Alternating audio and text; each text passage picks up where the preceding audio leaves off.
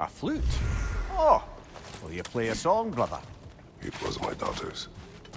But I will tell you of it later. The flute you found. You said it belonged to your daughter.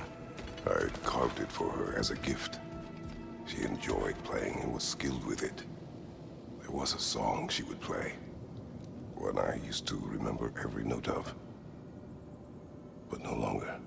Brother, if you mean to recount the story of the day you were tricked into killing your wife and daughter, you don't have to. You've told that story before. We know how it ends. You needn't relive it.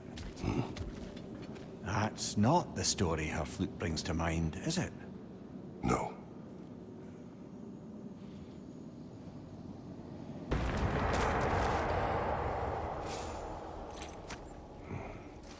Calliope's flute again. Still on your mind, brother? Yes. I will explain later.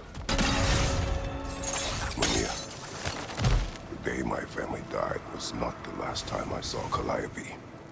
I had journeyed to the underworld to rescue Helios. When I arrived, I heard Calliope's song on the wind and found her in the fields of Elysium. It had been long since I felt such joy. But it was another trick of the gods. It wasn't her. Worse. It was. The goddess of the underworld wished to destroy all of creation, Elysium included.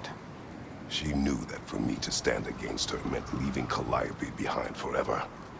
So, I pushed my daughter away again, all while she cried and begged me not to.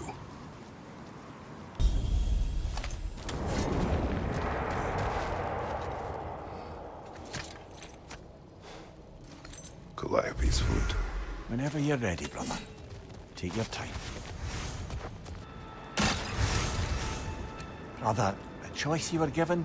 To stay in Elysium with your daughter only to perish? Sounds like no choice at all. Of course it was a choice. One I wished many times I made differently. How so? When I left Greece, Calliope was never far from my mind.